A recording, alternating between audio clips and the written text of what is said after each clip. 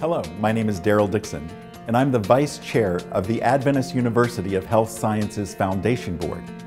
The philanthropic support of nearly 800 friends, alumni, board members, Florida hospital employees, and university faculty and staff have enhanced the learning community again during this year of transition from Florida Hospital College of Health Sciences to Adventist University of Health Sciences, Florida Hospitals University.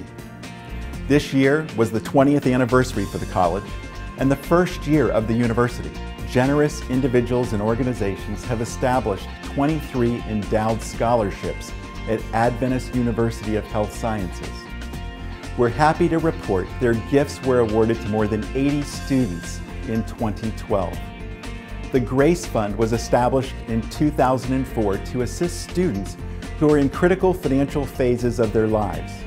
65 students received assistance from the Grace Fund in 2012.